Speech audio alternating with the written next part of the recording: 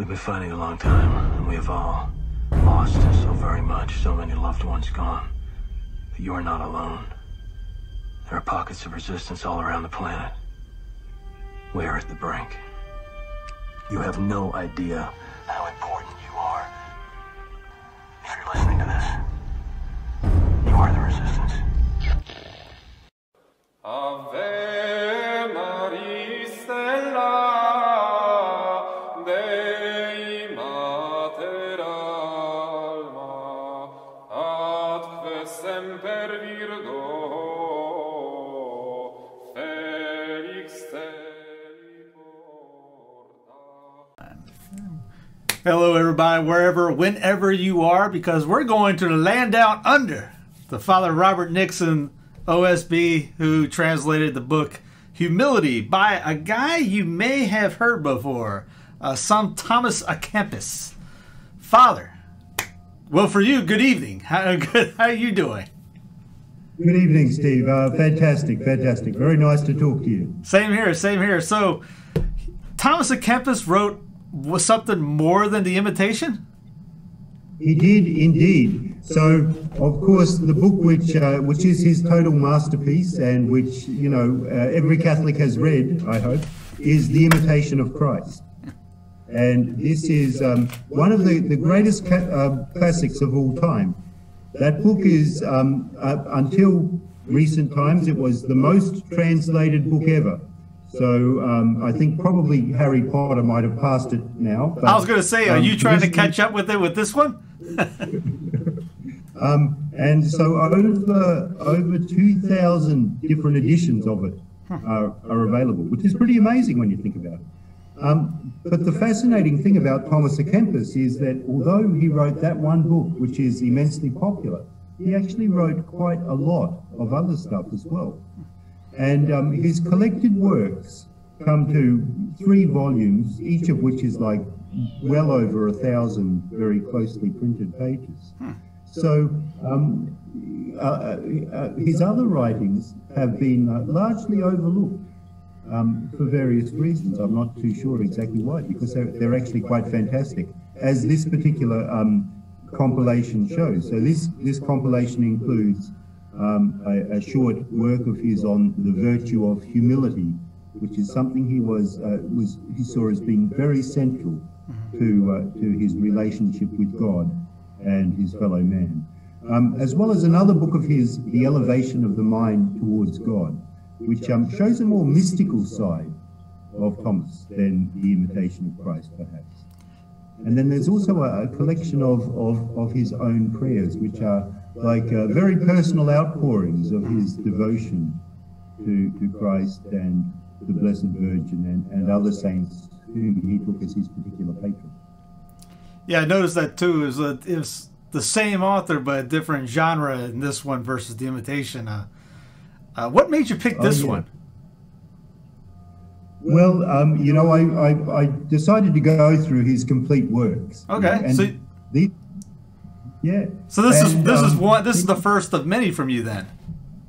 Well, quite possibly. I was I've done like a number of retreats and courses and things on The Imitation of Christ, and that period when he was writing, the late medieval times, just transitioning into the Renaissance, to me is a very fascinating period, because people were dealing with big changes in society at that time.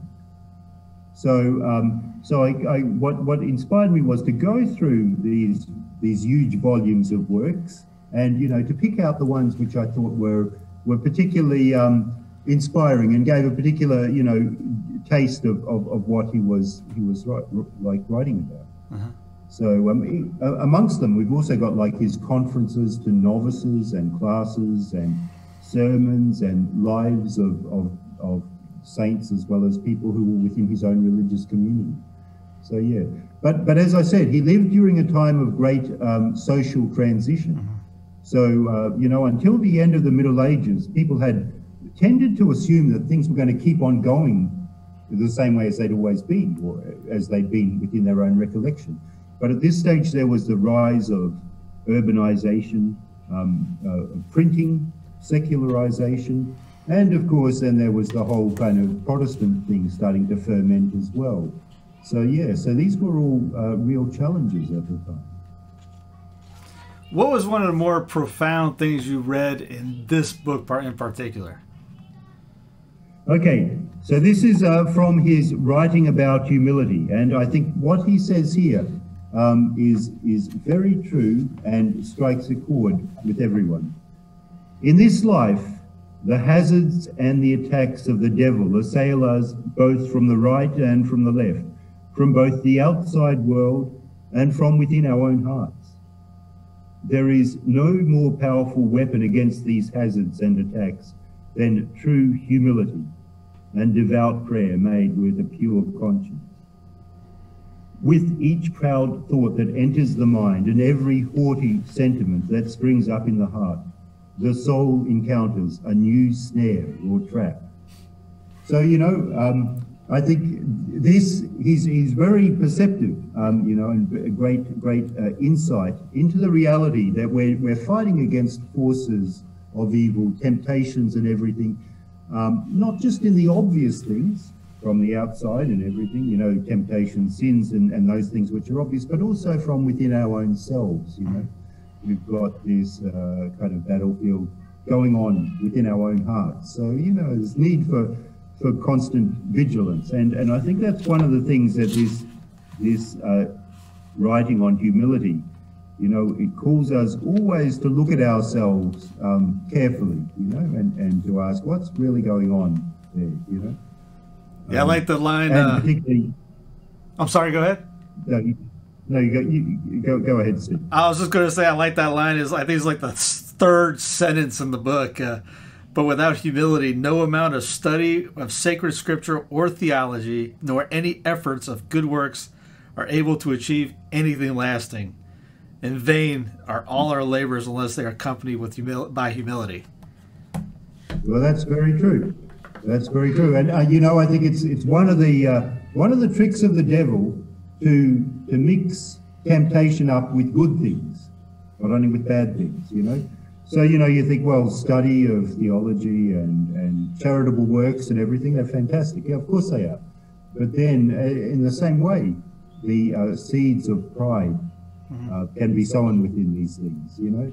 So what starts off as something which is done purely for love of Jesus, then, you know, little by little becomes something which is done for one's sense of self and importance and so forth, you know.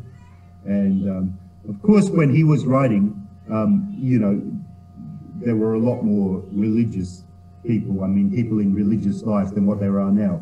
A lot of people actually did see it as a career path back in those days. Mm-hmm. So there was this ambition thing going on. But that's, I think, true in every person, in every situation in life, that we're called to serve God as well as we can. But at the same time, we need to be careful always whether you know, whether the devil is trying to get a foot in there through egotism, you know. Yeah, and it's not always that easy to discern. That's for darn sure. Yeah, you think you're doing something good, and all of a sudden you're puffed up. You know, that kind of like that "I'm the man" attitude. Well, that's right. You can think, you know, you're fighting for God, and then realize that, you know, in fact, you started to fight for yourself, you know. Yeah, that little clip. Maybe I'm the baddies. Well, you know, I think it's good always to think, you know, maybe I'm wrong about this, and it's possible, you know. That is something right there that nobody says anymore. I remember. I guess that's one thing about the extreme ownership of Jocko that I've been liking is nobody takes really ownership of any of their problems or faults. They blame others. No one ever. Yeah. A lot of people don't say I am wrong or incapable. It's almost like a sign of weakness if they say that. Yeah, that's very true, you know. And wanting to blame the world or blame other people for your own problems, you know, and you think, well, if you look at your own life, you know, for most people objectively, you say, well, the same problem popped up once and twice and three times. Maybe it's me who's causing this problem, not everyone else around. And then also, as you said, you know, there's the idea that admitting that you're wrong is a sign of weakness. And I think that actually is quite opposite to reality, because being able to admit when you're wrong and when you've made a mistake is actually a sign of strength. Mm-hmm. To need to refuse that, to say, well, I'm never wrong, you know, is a weakness, because it's a defense mechanism. You know? So to be open, to accept, yeah, sometimes I'm wrong, you know, to look back and say, yeah, I was wrong about that, or, you know, my idea was wrong, or I didn't do this so well, or whatever. You know, I think it's a kind of strength, and you know, we should learn to embrace that more as a sign of strength, you know, and be ready to say sorry. You know, it's a great thing, you know. Or how about handle criticism? Yeah. Yeah, you know, and to see criticism, you know, to think, well, this is actually an opportunity for learning. Mm-hmm. Even if the criticism, you know, might not be right, it at least tells you honestly about how a certain person feels about what you've done, you know, or what you're doing. So I think, well, yeah, it's something to take on board all the time. And, you know, this is a sign of strength, you know, in the same way that a strong person, you know, doesn't get upset if they get bitten by a mosquito or whatever. You know, to realize, yeah, criticisms, of course, they're part of life, you know, and to take them on board. And I think, you know, when we look at Christ himself, this is something which, you know, we hear about his preaching and everything, and then you read through the gospel and you realize there were always people who were criticizing him, you know, whether they were Pharisees or unbelievers or whatever. And he was actually bearing this all the time, you know. And he didn't let it stop him, and he never really reacted with hatred or with anger or anything. You know, he knew how to express himself in a reasonable and moderate way, and he did that consistently and very faithfully. So I think that's a tremendous model for all Catholics in the modern world. I think it was St. Alphonsus that might have talked about those who look cool and calm on the outside, but inside they're Mount Vesuvius waiting to explode. And if they have some kind of wrong criticism, someone says something wrong about them. Yeah, you know, I think that's quite true, and probably for, you know, for most people, or probably for myself, I'm a little bit like that, you know, that there can often be a lot going on inside that you don't show on the surface, you know, and it's probably a blessing that we don't show everything on the surface, because it gives us then the benefit of reflecting and keeping. So I think that's one of the, you know, very useful social disciplines of Christianity. If we feel angry, if we feel hurt, give it a little bit of time. Wait till the feelings go away before responding to anything. Yeah. What were one of the favorite prayers that you found in here? I saw like the prayer for detachment, prayer of knowing and following the way that leads to eternal life. Which one was one? I mean, I want to say like your favorite one on here. I mean, some of the prayers are like 4 or 5 pages long. They are. And, you know, I think that when he was writing these were things written spontaneously. So he was actually like praying as he was writing.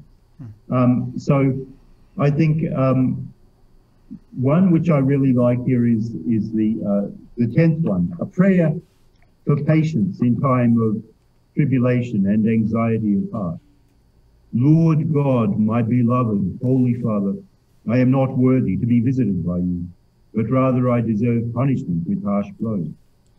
Since I have sinned and shown myself ungrateful in innumerable ways, I deserve to carry many heavy burdens and to be afflicted with many tribulations. Unlike my good and faithful brethren, I am entirely unworthy to be refreshed by your divine consolations and to be included amongst the guests at your holy banquet. So it begins with this recognition, you know, that You might say, well, it's a bit over the top, but no, we recognize that we are actually unworthy, all of us. Nevertheless, I beseech you, Holy Father and sweet and merciful Lord, deign to count me as one of your servants.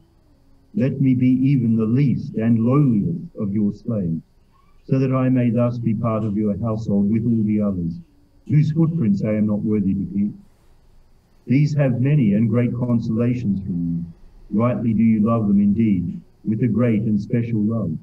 For me, who am the least and most wretched of all, it will suffice if you do not spare me from afflictions and adversity. May I be as one dead to the world and hidden in a tomb, whose very memory has perished without a single trace remaining. Christ, eternal wisdom of the Father, let me contemplate my own condition in such a manner often. Let me ever be mindful of the account I shall have to render of myself at the future judgment, and the eternal life to come. Doing thus, I shall prepare myself to appear before your heavenly throne, with humble prayers and tears of repentance. And very moving, I think, what he's saying, he's imploring, he'll be happy even if he's counted as the least and lowest of the servants of God. And, when we think about heaven and the glories of heaven and everything, if we just get in the last place, that's beyond anything that this world can possibly offer. Yeah, that's not like getting the euchre seats in a stadium. You're not upset. No, no. So this imploring God in this way that when we recognise that we haven't, either we've done things wrong, or we haven't done things as well as we could have or should have. Father, just let me in now. Give me the benefit of your mercy. And if we sincerely ask for God's mercy in that way, then He will always give it to us. Because He gave His Son to die on the cross for our salvation. And in that context, He's not going to withhold salvation, as long as the step for that is humility, of recognizing that we didn't deserve this salvation, but that it's given to us through the blood of Christ as the gift of God. I think a very awe-inspiring thing. Yeah, it goes that the whole idea of God loved us to folly, since He didn't have to go through all of that for all of us and would have done it just for one. But you think about that, to step back, and He would have done that for us. Who are we in the big scheme of things? Yeah. So well, that's right. I mean, God made us out of the dust, by His own power and everything. We have, no claim on His mercy or love or anything. But what He gives us is purely out of His own goodness, which is an infinite goodness, and He desires that His glory and love, and that's what we're each destined for. And the only way we can miss out on that is by this thing which the devil planted in us right at the very beginning, and that's pride. You think about Adam and Eve, in the garden. When the serpent spoke to Eve, he was appealing to her pride. He was saying, you don't really need God's love and mercy. Being in her, responded to that positively. Of course, Adam responded as well. When we look at virtually all sins, they relate to that thing of pride within us. And I think it's good to see the pride that's within us, not as a part of our strength, but as a symptom of our weakness. And in our culture, if we see a person who's like overtly proud or arrogant or whatever, we sometimes call that strength of character or whatever. Yeah. But in reality, it's not. in reality, it's weakness. Because pride implies a dependence on, and humility puts that aside and says, I am who I am in relation to God, which is who I really am. So it then allows true humility, viewed in that way, as an honest presence, an honest selfhood in the presence of God, cuts off pride completely. Because what God thinks of you is a million, billion times more important than what the whole world thinks of you. And if we've done something wrong, we've sinned or failed in some way, God knows it already. There's no point in defending ourselves or covering it up or whatever, So this is where humility comes in. Yeah, I think it was Chrysostom that said that defend yourself once, and I'm paraphrasing, but then after that, forget about it. It's you'll see it on Judgment Day if it gets worse. Yeah. That's quite true. When you think about the awesome nature of that final judgment, which is going to be something which is conducted with absolute openness and honesty. There'll be no room for concealing or covering up or defending in that way. Everything will be completely open, which on a certain level can be a source of fear and anxiety. But I also think it should be, for Catholics, a source of great hope. Because the God who sees deeply within our heart, if we're oriented towards him and if we love him, then he will forgive us. Yeah, if you're doing everything you're supposed to be doing, then it's going to be like a very cool movie to see how the entire thing played out. Yeah. But that doesn't mean you can do anything you want down here. You're going to have to... So, the book, it's not that big. As you can see it on the screen, you could read it in a day, but you probably should maybe like a chapter to meditate, maybe a day. Maybe you could read it in a week and just read a chapter. I think that's right. The idea is to read a chapter a day. I mean, if you sat down and read it like from cover to cover, like a novel or something, I think you'd lose a lot of it, because there's a lot to take away and to reflect upon, and a lot of things you read here. I like that prayer I just read, and you might think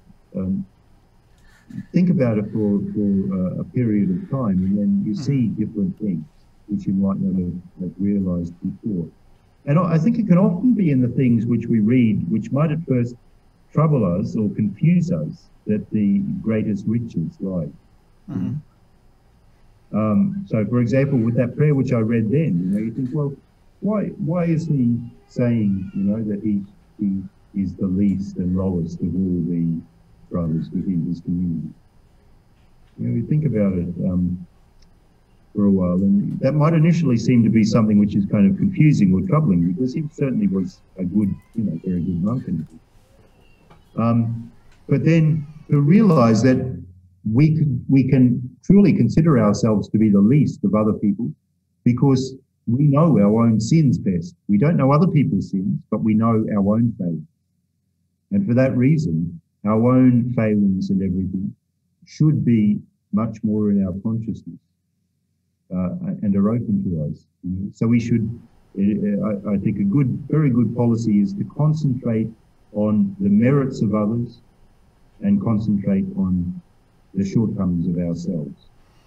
So you shouldn't probably go out in public and complain about everybody and woe is me and look at me and how please feel sorry for me and be mad at others for things. That's right, because criticizing other people is in fact a kind of covert way of boasting oneself. If you say this person's doing this wrong or this person's not doing this right, they're falling short here or they shouldn't be doing this. What you're actually saying is, I don't do any of those things. I do all those things better than this person I'm criticizing. So it's a double-edged sword, and you don't want to criticizing other people can often seem more socially acceptable than boasting about yourself. I mean, not that many people boast about themselves. But a lot of people do criticize others. And I think they both reflect the same kind of dynamic. So, you know, I think it's often best to let other people, you know, speak for themselves, let their own actions and everything, because, you know, we're not there to judge them. That's not our job. Yeah. We've got one who does judge, and he judges with perfect truth and perfect justice, but also perfect love and perfect mercy. We'll have the link for the book underneath in the show notes, underneath the video here. Get one or two, hand it to a friend maybe for Christmas, or if you watch this after Christmas, get for the next one. I don't know. Father Nixon, appreciate it. Maybe a future, how would you say, a bookshelf of Thomas à Kempis books are coming out that people did not know existed. Oh, yeah. Yeah, well, it'd be fantastic to undertake the project of translating all of his works. That'd be, I think, for me, would be something that would take me maybe the next decade or so.